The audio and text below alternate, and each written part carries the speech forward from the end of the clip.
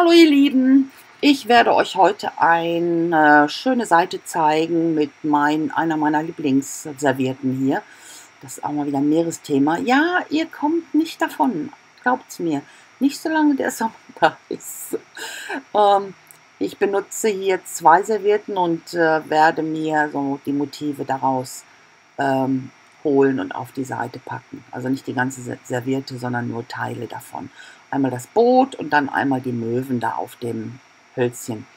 Hi guys, I will show you this art journal page today, and I will use one of my favorites here, these napkins. I love them, of course, you know why, obviously, and you know already that will be a sea theme page. Of course, yeah, you won't get away with it. So, well, I won't. I can't get away from this theme. Can't. Not as long as it's hot outside and I haven't been on holidays, but soon. I will be on holidays at the sea soon. Yay. So, what I do here first, a bit of white on that. I'm not, I used this cardboard, or yeah, it is just it's very, very heavy. I think it's a 600 or so. So that's why I use it. It's very, very sturdy, and that's the only reason I use it. It won't buckle, and so. And I'm using my soya fish thingies, plastic things here. Cut them up because I only want to use one side, and otherwise they would be far too dimensional. You know, I love dimension, of course, but in this case that would be too much. So, cut them up, and I will put them into my composition later. Ich habe jetzt hier diese Sojafische, die ich aufschneide, weil ich nur eine Hälfte benutzen will, dann sind sie wirklich zu dick. Die würden also wirklich ein bisschen zu viel Textur geben. Ich meine, ich liebe es ja, aber das ist dann doch zu viel. Die werden dann hinterher noch mit in mein Bild eingearbeitet. Aber erstmal schneide ich sie alle auf.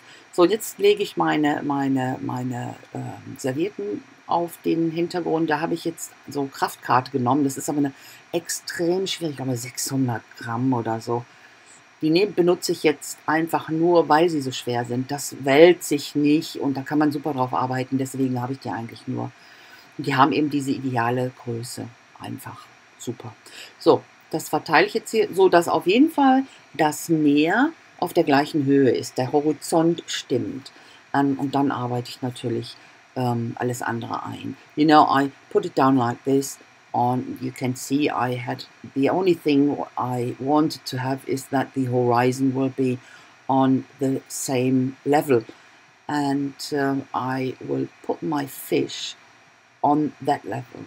And I'm using modeling paste for that, because it is pretty difficult to glue them down with something, and I will put a lot of modeling paste on that page anyway. That's why I thought that would be ideal. Put the fish down with the modeling paste. Of course, that takes quite a lot of time to dry. I'm using here two different types: normal modeling paste and some crackle paste. Yeah, difficult word. And we'll put that down and work some of my art stones in. Ich habe dann hier auch die Fische, die klebe ich einfach fest mit Modellierpaste. Ich wollte die jetzt nicht kleben mit irgendeinem Kleber, der dann noch zu sehen ist. Und das ist relativ schwierig. Darum, das habe ich schon mal gemacht. Da habe ich den Fisch auch mit Modellierpaste festgeklebt. Und das funktioniert einfach super. Ich benutze hier für den Hintergrund dann Modellierpaste und ein bisschen Krakelierpaste.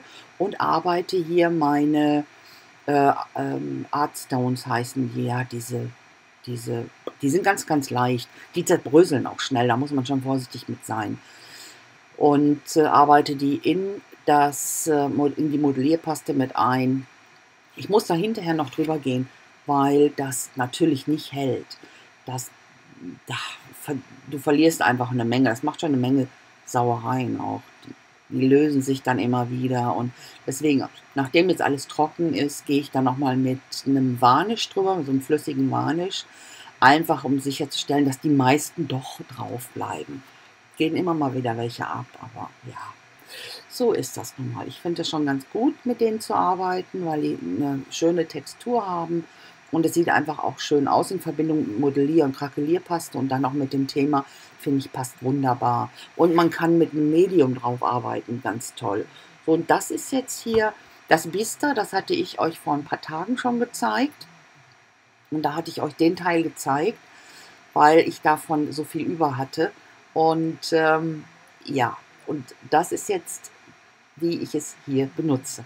You know, I put these art stones into the modeling paste and I really pushed it in, but you have to be careful with them.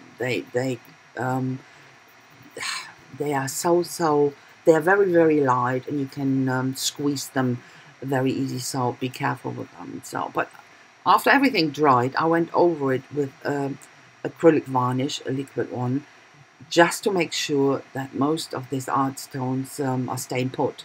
So you always will lose some, but at the end most of them will stay. And I really like the way I can work with them. They soak up all this color, and that's why I like to work with water-soluble media on top. And I use this bister I showed you a few days ago in one project. I, of course, put so much of the medium out, always too much, and I have to use it up somehow. That's what I do. I always use it up and use it as a leftover. And I showed you the card a few days ago where I used the bister for the background. And I hope you watched that. If not, go back and have a look, please. It's really great. I love that card a lot. So, and here I used 3 different colors. It's a blue, and by the way, the bister, of course, is made from natural stuff. It's bark, it's coal, it's plants actually, and they are water soluble. And here, this is the card I'm using, or I showed a few days ago, where I use up the bister. I'm not showing, of course, the whole card. I just show here the little bit, the way I use it. Ich habe dann natürlich den Rest von dem Bister hier noch aufgebraucht. Das habe ich jetzt vor ein paar Tagen gezeigt. Und zwar auf dieser Karte. Und das war's schon. Wenn ihr die nicht gesehen habt, könnt ihr gerne ein paar Tage zurückgucken. Ich weiß nicht, ob ich es am Montag gezeigt habe oder am Mittwoch. Ich weiß es nicht mehr ganz genau. Ich weiß jetzt auch nicht, wann ich dieses hier zeige. Mittwoch oder Freitag. Ihr werdet sehen. Ihr wisst ja, welcher Tag heute ist. Ich werde jetzt hier noch ein bisschen verblenden. Einfach nur mit ein bisschen Wasser, so dass ich dass ich die Farben auch auf den anderen, auf den noch freien Plätzen habe hier, aber eben nicht komplett überdecke. I'm just blending out the colors here, just to have more colors on that napkin parts, but I wanted, of course, I didn't want to have it covered completely. Okay, just to get all the lines back, I go over with an ink pen here and go over in scribbly or in sketchy lines. That's what I like to do, just to get my motifs back, because they should be in the background, but they should be visible. That's what I wanted. Ich habe dann ja hier mit einem Inkstift noch die